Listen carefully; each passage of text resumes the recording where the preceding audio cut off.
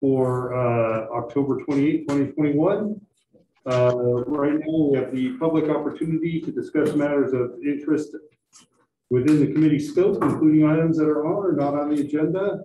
Madam Clerk, do we have any speakers? I did not have anybody contact me ahead of time, but Art, if you could please unmute everybody and give them the opportunity. There's nobody on except Metro Cable and myself. All right, perfect. All right, we'll move on then. We have a consent item. Do I have any motion on the consent? I'll make a motion. Okay, I'll second that. Madam Clerk, can we get the roll call, please? Director Wood? Aye. Director Sailors? Aye. Motion passes. All right. Moving on, we have a couple presentation items today. Looks like they're all yours, Mr. O'Toole. So let's start with number one.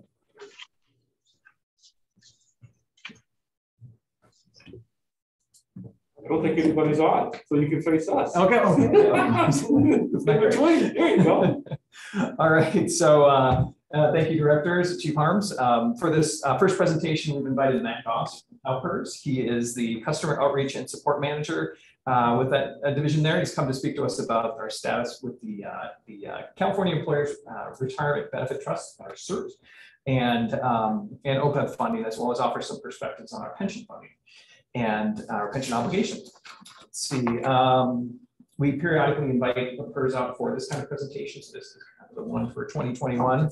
And it also happens that we'll be presenting immediately afterwards the CalPERS valuation, also in the annual exercise. So you have the materials there. We'll do the presentation.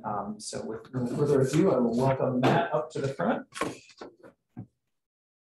Thank you, Dave. And it's okay if I take my mask off the top? Yeah. Okay. I'll just pull it down here. And looks like everybody can see me. Can everybody hear me? Yes. Okay. Thank you so much. All right. So what I'd like to do is just thank you for your time. It's been a couple of years because of COVID-19 since I've been able to come out in person and talk to you about how well you're doing. Basically, in August of 2012, Sac Metro Fire decided to start setting money aside in advance to pay for retiree medical, dental, and vision benefit. They made promise. They call these OPEBs. OPEB stands for Other Post-Employment Benefits. And the reason we would do that is because these benefits are not inexpensive. They're very expensive, and they're also very volatile in terms of their costs. They go up over time. They average a rate of somewhere between 4% and 6% annually, but they don't just move slowly and smoothly in that direction. They can jump up 12% one year and be 1% the next year. So it makes budgeting for these costs challenging, to say the least. And so the idea is to make it a cheaper process long-term, but also make it a smoother, less volatile process from one year to the next, so it's easier to manage, a lot more stable. So at CalPERS, we have economies of scale that are very, very strong. We can do something like this on behalf of Sac Metro Fire very inexpensively and save you a bunch of money. So we're going to talk about how we've done since 2012. What I'd like to do is start on slide number 2. And so I'll go there now. I'm just going to point out a couple of things. I'll try not to bore you because there's a lot of data here. And then if there's questions, I'll answer the questions, which I think is much more enjoyable for everybody. So as you can see in the 4th row that's bolded, it's titled Total OPEB Liability. Back in 2017, when Catherine McLeod, your OPEB actuary, measured the total amount of benefits that had been earned as of that date in the summer of 2017, it was over $216 million. And then 2 years later, when she remeasured, it was $243 million. So why did it go up? It goes up because each day those active employees come to work over that 2-year period, they accrue more of those benefit promises, right? And because of that, the number goes up. But you also added employees. You went from 1,364 total active and retired covered lives to 1,417. So that's another reason why these things go up, okay? So when you break that into annual costs, so the total purchase price of the house is one thing, but the mortgage payment over the course of 12 months is another thing, but you see that going up as well. So in the other bolded row titled determined contribution, actually determined contribution, you can see it went from 20.1, almost 20.2 million in 2017 to 22.7, almost 22.8. So, that's the problem, right? Okay, so what you did about it was something really positive. As I mentioned, you decided to be proactive as opposed to just paying your bills on a monthly basis as they show up in the mailbox. You said, we're going to do something a little bit different. And you started out in 2012 by sending us a little bit more than $1.7 million. And then you added to that on consistent annual basis, and I'll show you that next, over $45.5 million. And then we were able to take that and generate another just under $25 million over a period of 9.17 years. And to do all of that work, and this is all inclusive, it's not just what we charge, it's our investment manager internally, our external investment manager, custodian, my salary, the gasoline in my truck that I'm charging to drive over here tonight. I live in a pocket area, so it's not that far, but a grand total of $216,777. So, 9 years ago, if I would have walked in the room and said, hey, I can probably make you around 25 million for 200 grand, are you good with that? Most people would have said, yeah, I like that. Let's do it. So this was a really good thing, but I didn't do it. All we did was create diversified portfolios using stocks and bonds. You chose the one, you sent us the money. So it's really Sacramento Fire. It's people like Dave O'Toole. It's people like Ron Imperdad. Rhonda McFarland was part of setting this thing up back then. I brought you all on board that made a good decision. Obviously, the board made that final decision. And so congratulations to all of you for some success so far. And I wish you more of it as we keep on moving forward. You can see that you've got over 71 million in assets now, and you've earned a rate of return of more than 9.5% annualized. And that's net of all fees over that period. So you're doing great. Okay. So enough bragging. Basically what you do every single year, and you can see this row by row, is each fiscal year. So it's each budget cycle is how I like to think about it. You just keep on pounding away and money's going in and nothing's coming out. And so you're building this big pot of money that's exposed to around a 7% investment environment. And so the compounding interest income from this is very positive. And over time, the probability is that you're probably going to earn around 6.5 to 7% based on the current projections of the horsepower and capability of this investment engine we're using. And that's just going to save you a lot more money than Lathrop County Treasury would, which was earning around, let's say 1 to 2% annualized over that same 10-year period or so. So you're just on a really good path. You can see that that's affecting your funded status in OPEB. Now, unlike pension, where you might be around, let's say 80% or something like that, maybe it's even less, but nonetheless, you've been pre-funding that. You've been proactive in the pension space since day one. You were not proactive here until 9 years ago, and you're already 17% funded. So you are moving in the right direction. You're whittling away at a really large, set of costs, and you're doing that pretty steadily. You can see you went from 1 to 6 to 13 to 17%, and the whole entire time the OPEB liability was growing, but your assets were growing faster. So if they're running in a marathon race shoulder to shoulder, one of them is going a little bit further down the path, and that's the assets, and that's what you want. Okay, so now on slide number, let's go to, this is just some boring stuff. Slide number 8, if you're with me through the internet. You can see that our report card, so I just showed you your report card, it's also very good. What we try to do is a lot like what Jack Bogle at Vanguard does, is passively invest money using stocks and bonds in a broadly diversified portfolio to outperform benchmarks. So we're not trying to be hotshot investors over a 3-month or 6-month period. We're really focused on the long term. The reason for that is these benefits are long-term benefits that you're paying out to people generally until they die. And so there's a lot of decades involved in that process to pay for them or finance them, and then to kind of allowance them out in the form of a monthly allotment. So as long as we continue to outperform benchmarks consistently over the short term, the midterm, and the long term, which we've done here, and we do it all for a really low cost, I think the value is clear. So we're doing our job here. And hopefully, you can appreciate that. So that's an update on OPEB. And just to pause real quick, does anybody have any questions on the other post-employment benefits pre-funding that we've done for you for almost a decade now? Okay, so if you do, let me know, chime in. What I wanted to do is I wanted to move to cost real quick, what we're charging you and how we're charging. Because I told you a total number, and that number was relatively low but I want you to understand how we do it. So we're not for profit. We're the only entity out there in California that does this not for profit. So because of that, it's cheaper than our competitive options that are available to you. We set a fee rate and we apply that fee rate against assets under management. So every agency that participates with us is about 600 agencies, about $17 billion in the trust. They pay different amounts, but they pay the same rate, right? So the milk costs the same, the gas is the same price per gallon for everybody that drives up, but their gas tanks are all different sizes. So in your case, right, it's 10 basis points of assets under management or 10 100ths of a single percent, you know, and we apply that every single day to your total balance, and then we divide it by 365 and we charge you a few bucks. And that's all available in our online record keeping system to log in and see. And folks like Dave do that, and you know, they hold us to account and make sure we're not taking more than we should take or less than we should take. And you can see we've been real consistent in that SERP column in the middle. You can see that we started off really low and then all the bills started to catch up with us, right? And we started to go up a little bit, but as those employers got through the global financial crisis and things started to turn around and they started giving us money, and a lot of it, we were able to bring that down to a real steady state rate that is very close to the fixed cost floor, which is around 9 some odd, kind of like a little bit more than 9 basis points. So we round up to 10 and to ensure we don't under collect. So there you have it. I mean, it's a pretty simple, straightforward program. You can see that we've got 32 other fire agencies in California that do this with us, and 326 special districts and other public agencies. So we're no stranger to this space. I think we do a good job of trying hard to understand your needs and what you're trying to achieve. And we'd love to learn more. If we're not doing that, please call me directly if you ever want to talk.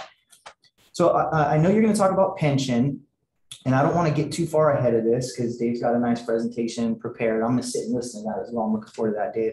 But I wanted to talk to you a little bit about your situation. So you've got a miscellaneous plan, a new PEPRA miscellaneous plan, you've got a safety plan, and that's just based on, you know, what the employees do, what their job duty statements indicate that they're hired to do.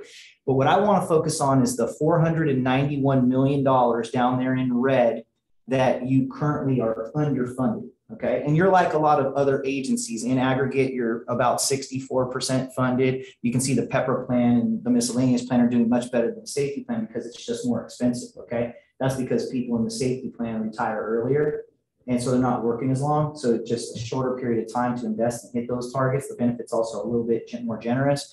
And so you're a little bit lower there. But that's going to cost you about 7% interest. So imagine that amount of money is your balance on a 7% credit card. So everybody in the room probably understands if you pay that off as quickly as you can afford to, that can be really economically beneficial. And you can see that CalPERS is allowing you to pay that off over 24 years. And if you do it that way, which is the legal minimum amount that they're going to require, you're going to incur about $413 million in interest. But if you do it faster at your discretion, when the budgetary conditions allow for you to do it, when everybody's on board and agrees that that's the best move on the chessboard, you can save, let's say if you cut it to 15 years over 20 million bucks, if you cut it down to 10 years, which may not be economically feasible or palatable, you can save over $130 million. So these are called additional discretionary payments. You would make them directly to CalPERS. You would call your CalPERS pension actuary to set these up, and you can save, you know, a good chunk of change. And I highly recommend that you consider exploring that. And if you can work it into your budget, that can save you a lot of money. What I do know is that in today's marketplace, there's not a lot of 7% risk-free annuity products. So that's a real good product, unless there's some other option out there where you can save even more money for the same amount of risk, which is pretty much nothing. So I really like that. Now, that's not what I sell. I sell a 115 trust to finance future pension contributions, just like pre-funding OPEB, you would pre-fund the future pension contributions. So these are just different plans here. So what I wanted to encourage you, and I'm going to step aside just because I don't want to be in your way here, I want everybody to see this, is to consider doing both of these things I talked about. So the reason you would do the additional discretionary payments and pay down that debt I've already talked about, right? And everybody probably thought that makes a lot of sense, but let's look into the particulars if it works for our district. But I also think a 115 trust would be a really great place to put some money, about 3 months of pension costs at a minimum. And we can go to that here. I want to show you, I think I have a slide here. That would be about $13 million to cover 3 months of costs for all three of those plans. And if you ran into a really rainy day, that would cover you for probably a couple budget cycles to pay those bills that CalPERS is going to demand you pay that are increasing, so that you didn't have to rob from various line items in the budget to pay that one. So you don't have to rob from various Peters to pay the CalPERS Paul, because you'd have a bucket set aside and you'd be earning probably 4 to 5% on that money, as opposed to the 1 to 2% if you were to do the same thing, but put it in lay for county treasury. So that's the first thing. And we can talk about all of this in the future if you're interested. The second thing is, what if I actually just cycled this like some folks used to ladder bonds or certificates of deposit? So if I know that, for example, I've got future payments, this is your debt payment schedule, but you could do normal cost as well, which is a perpetual ongoing cost. And what if I knew I had that every year, 10 years going, and I saved money annually, and I put it on a, let's say, 8-year investment cycle. So I didn't touch the money. I just left it with Matt and his team for 8 years. How much money could I save? So what that orange row there for the 28-29 fiscal year is showing you that if your bill in the 28-29 fiscal year is $47 million, if you gave us $32 million today and we earned you 5% every single year for 8 years, we would generate the difference between the 32 million and the 47. So about 15 million bucks for you. And that would be your savings. And I've worked at CalPERS for almost 15 years now. And let me tell you what I've never found is a CalPERS coupon anywhere. It's not on the internet. It's not under my desk. It's not downstairs in the cafeteria at the gym. So that's a pretty cool idea. And I just wanted to kind of plant the seed today. And if you ever want to talk about that, let me know. It's something that, I would be happy to come back and discuss. I'm not on commission, so I'm not here to sell you a car today. So just know that that's something that I'd be willing to talk to you about until the cows come home. And if it's something you want to do, then we can set that up. So that's all I really had, Dave. I wanted to thank you all for your time tonight. And with respect to that, I want to stop. Here's my contact information in the top row. That mobile phone is a phone that you pay for, all the customers pay. So you can call it at night, you can call it in the morning, you can call it on Saturday if you need to. I don't mind. I work for you. So any questions? Any questions, Mr. Bell? Matt, on the pre-funding scenario, was that the 13 million that was put into that account that you showed there, the 13.2? No, it's a good question. No, this is a hypothetical would-be scenario for you in the future if we decided to do it, and it's related to pre-funding pension costs. Mm-hmm. The OPEB stuff that I showed you in the very beginning, that's stuff that you actually already did. So I'm reporting. Right, no, but when you had the pre-funding portion of it on here, you had one that was at 13 million for the 3 months. Is that connected to that? Those two are connected. They are. So yeah, let me clarify that. That's a very great question. I'm glad you asked. Okay, so we're talking about pension, and Dave's going to show you your annual cost probably as part of the presentation. And this would be that multiplied by 0.25.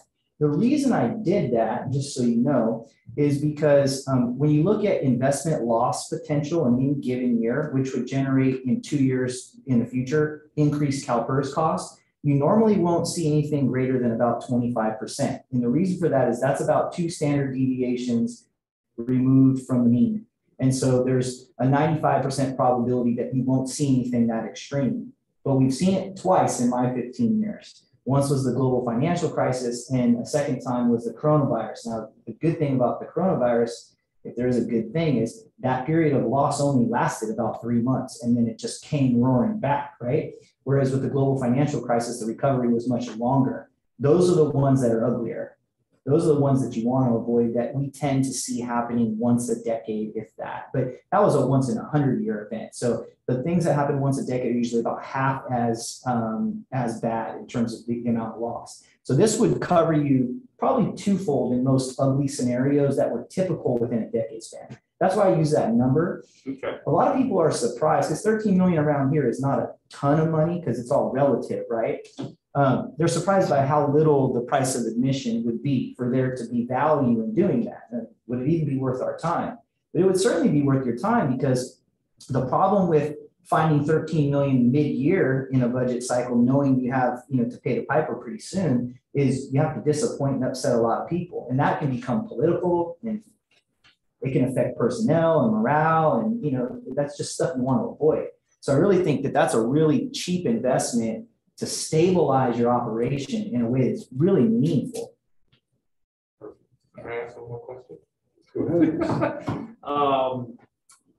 Now switching a little bit to your other job there, what do you see happening with the discount rate as we move forward? And then with the return this past year of 21%, how will that be an impact do you see for organizations as we move forward? Sure. So let me address the question in inverse, the second part of your question. I want to go first. Okay.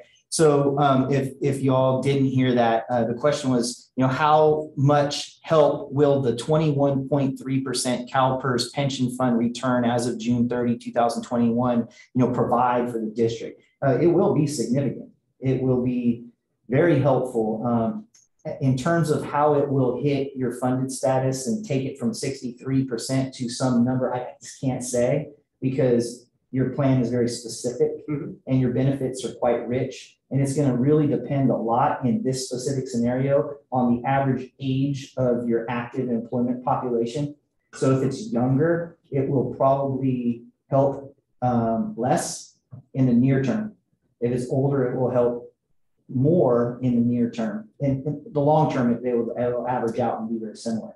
So the 21.3 is great. Okay. We're very young, so thank you. Okay, perfect. Okay, so it's more of a long-term application then. Okay, so you'll just see the benefits spread out more conservatively over a longer period of time. With respect to discount rate, my experience in the last 15 years at CalPERS with their policy, and then my experience looking at capital market assumptions over the past 20 years, is that they've been going down at the same level of risk. So basically, to simplify this, okay. If you want to earn 7% today, it's a lot more risky than it was 10 years ago, and even more than it was 20 years ago. It's just harder to do. And so CalPERS is probably not interested in increasing the amount of risk that they hold. And so they're more interested in bringing down the discount rate such that they can collect that investment principal at a higher rate from the employers to finance the operation. And so I think that's the direction they've gone in, without knowing everything, because I'm mid-level management and they don't bring me into the room and ask me my opinion all the time. But I think we're more likely to go down again than we are to stay the same or go back up. I can see us staying the same for a little while, but that's not what the capital market assumptions have been telling us annually for years. So let's say it went down to 6.5%. Yeah, your costs are going to go up. And as a rule of thumb, every time a discount rate goes down by a full percentage, we're talking about 100 basis points, you would see a 10% increase in the liabilities. So then if your assets didn't change by 10% growth rate, then you're dropping 10% on your funded status. So it's an issue. And that's why a 115 trust can also be helpful. And with respect to time, I'll end it here unless there's more questions. So Dave, just let me know where I'm at, because I want to answer your question, Todd. A 115 trust can help pad that. But I don't talk about it a lot proactively because I don't want to use fear in a what if potential scenario in the future to sell something that's already a really good idea anyway. But it's probably a third, fourth, or fifth reason for sure. Okay. Yeah. Thank you. Yeah. Sorry. No, great questions. I just didn't want to take his time until he's done. Any other questions? Thanks so much. Thank you. Appreciate your time. And thank you everybody on, is that Zoom? All right, I'm going to zoom out of here.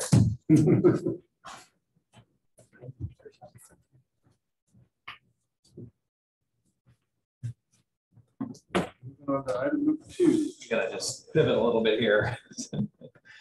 Okay, so that was an excellent issue in itself, but also a great introduction into what I'm going to talk about. And actually, the valuation, much of what Matt was using for his presentation incorporated the valuation. So there'll be a little bit of duplication here, but I'll try to keep it to a minimum, note of where it happens.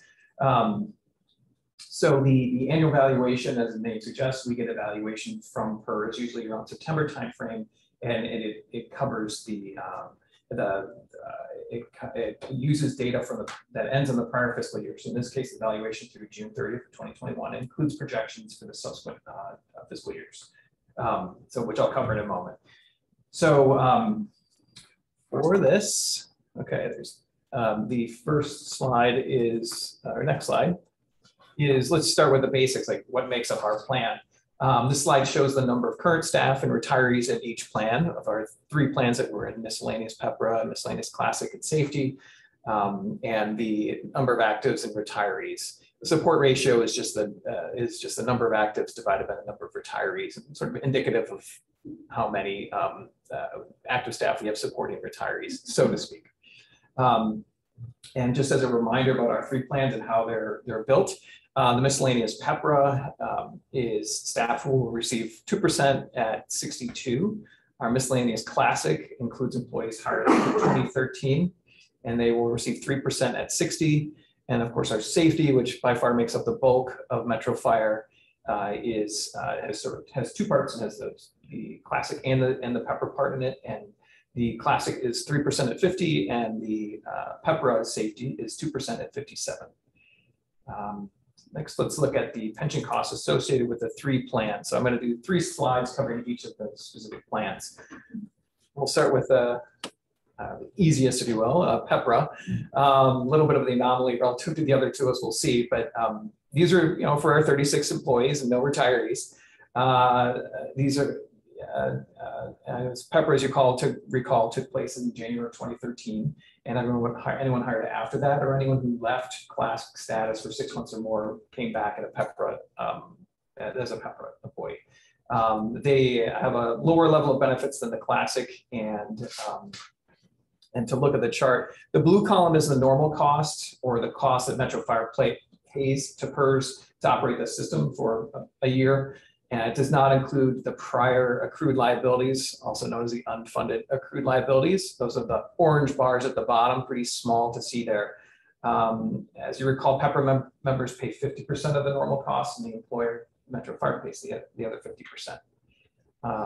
Again, the orange columns are unfunded accrued liability. And then those orange columns become gray, if you will, as we move into projections from 2023, 24 out to 2027, 28. These projections and the projections I'm about to show you for safety and miscellaneous PEPRA, those were all provided in the annual valuation by PERS.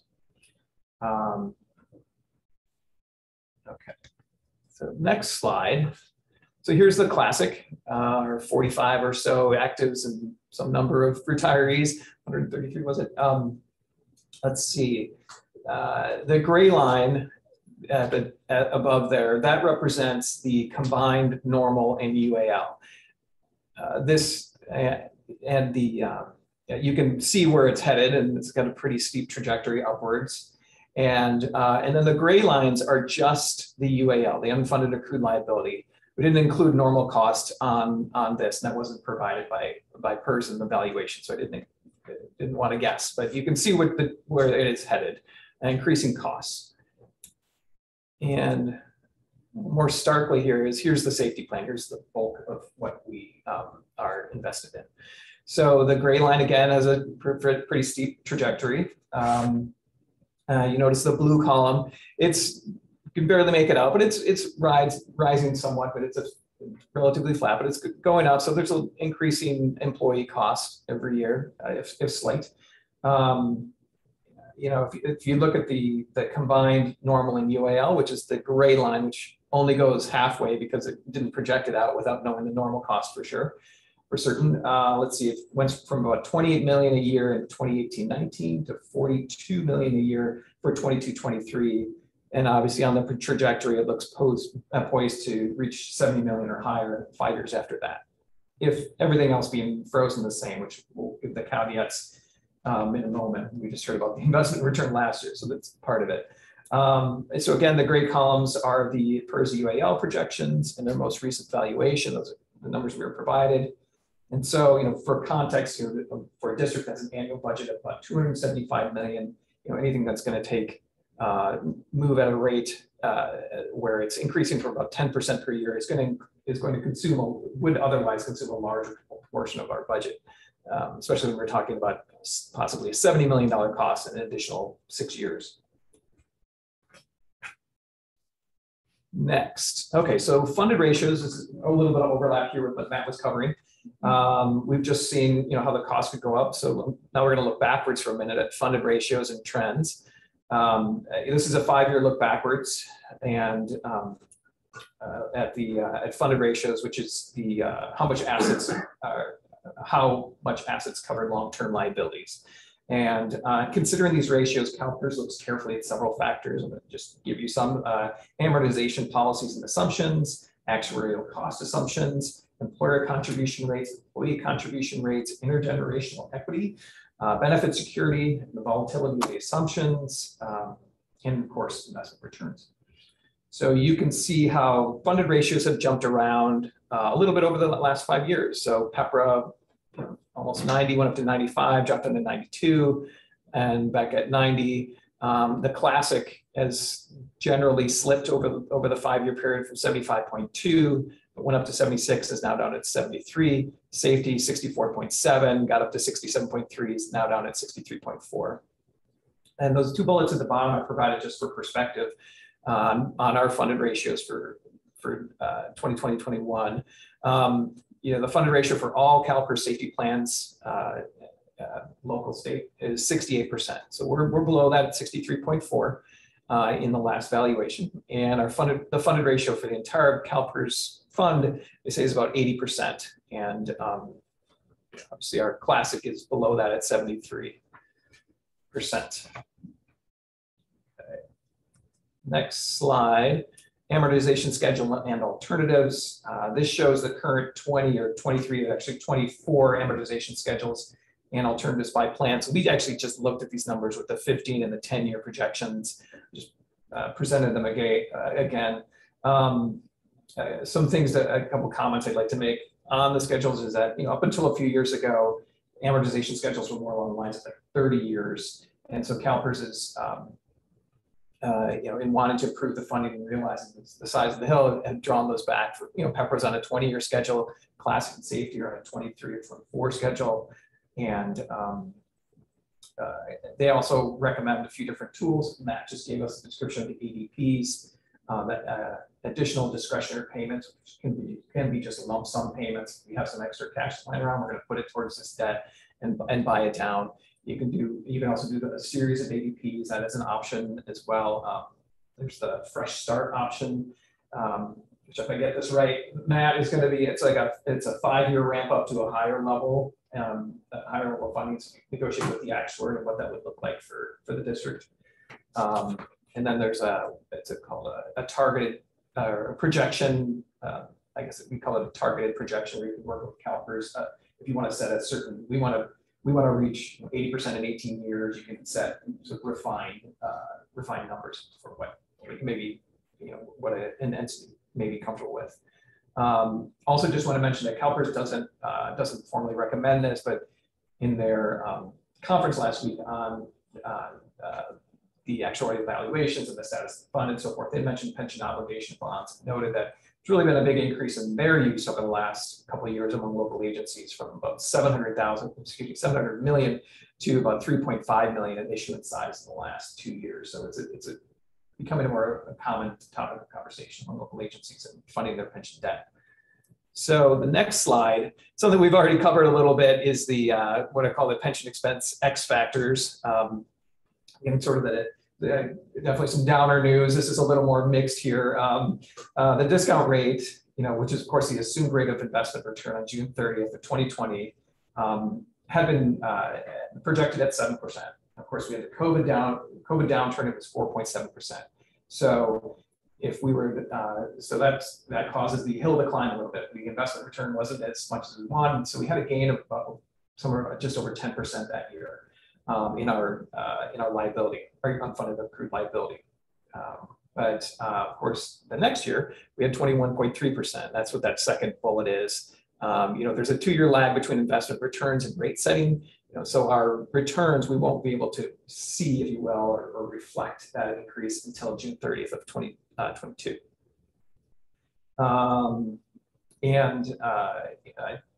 I think we're probably fairly familiar with the discount rate and the investment return interaction, and how, and that's something that was just describing before, how the discount rate is probably going to be lowered from 7 to 6.8%. The board, the CalPERS board policy on the matter dictates that it be 6.8%. They're going to meet in mid-November to consider that. They can go lower if they want. I suppose it's their policy. They could change it if they want, but I think the expectation is 6.8% or lower. So that will be an offsetting factor, of course, for this 21.3% investment, wonderful investment return, if you will. But it's just something to keep in mind. We won't realize the full benefit, if you will, the 21.3% return next year. Let's see. Yeah, I also just note that there's several other states are doing what CalPERS is doing in terms of lowering their discount rates while they have these higher investment returns. They have similar policies. Let's see, New York, Ohio, Virginia, North Carolina, and Oregon, just to name a few. So not exceptional. CalPERS is not necessarily exceptional in that way. Other considerations to mention, we do have a growing number of PEPR employees who will gradually improve your overall fundedness because their retirement benefits are not as rich, if you will, as the safety and the miscellaneous classic employees. We were talking earlier, Chief Harms earlier and others about this, and there's supposed that maybe might be 6 years before you start to actually see that benefit, or it's not currently being openly recognized. It's not something we're factoring in right now. So with that, I think I will conclude and open for any questions. Any questions for Dave?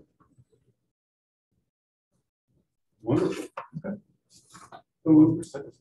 Pardon? 21% is good. I know, you don't work on that. Moving on to number 3, our financial report through August 31. Okay. All right, a chance to cue that up. Matt, are you going to take on? Yeah, I want to say thank you. Yeah, thank you for being here. It's really informative. Great job. We'll be in touch.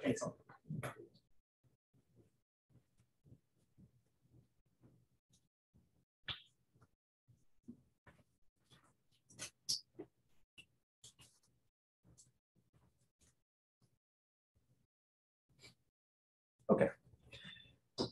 So this is the bi-monthly fiscal report through August 31, 2021. This is a regular presentation for all of you, my first time through, so bear with me. But I did have a lot of good material to go from my predecessor and the finance staff, of course. So let's see. This presentation is drawn from the report you received as part of your packet. I did want to note that there were 2 corrections that came out later this week. I'll just describe again here. We had to correct the prior year number for the general fund cash balance that was with Sacramento County on August 31, 2020. We had mistimed and misreported that. So that correction will accurately shows now that at that point we were in the borrowing period instead of being above county borrowing period, the dry period. And then the other correction was clarifying that the CERT fund has an investment expense associated with brokerage fees, and I think it would be called a investment earnings, which we probably wouldn't consider that unless we were the brokerage. Okay, so next slide is, we're going to look at a series of charts just documenting our fiscal position after the 2 months. So this slide is our cash balance trends relative to last year. The trend line follows the historical pattern, as you can see, where we spend into the dry period where borrowing from the county is necessary until property taxes start to come in December, and then December and April of next year. You can see that our cash balances are slightly lower than last, but they also started slightly lower than last year and have trended, the green line have trended along with the red line pattern after just 2 months. Next, we have the general operating fund, medic cost revenue. These are medic cost revenues or recoveries, and familiarize you with the line colors there. The red line is the actuals, the green line is the prior year revenues, and the blue line is the budgeted revenues. Total anticipated annual revenue is 42.9 million, as the slide shows, and we were slightly ahead of schedule, 9.8 and 18.3% over the estimated revenues in the first 2 months of the fiscal year. And overall medic cost revenues are 29% over last year's revenues after 2 months, which is probably a COVID-related factor where they might have been suppressed last year. This may be more of a normal year that we're seeing. Next is general operating fund total revenues. This slide shows us on track with general fund revenues after 2 months. Only 3% of annual revenues were received because the majority of tax revenues are received later, as I just mentioned, in December and April. The other major revenue source, also as I just mentioned, Medicost revenue is on target overall.